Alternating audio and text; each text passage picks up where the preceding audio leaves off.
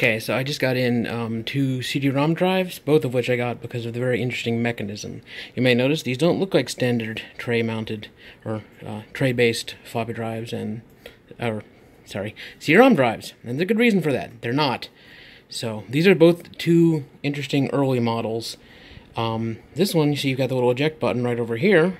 You push that button, and the whole front panel slides out. So it still is basically a tray, except basically all the laser and everything is mounted on the moving bit rather than being inside here with just a tray that comes out. So let's put this one back in. That's why I had this power supply here hooked up. Now this one's interesting because you'll notice there's no eject button.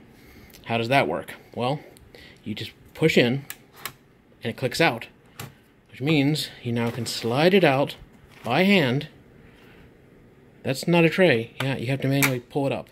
So yeah, it's this little, once again, the whole mechanism slides out.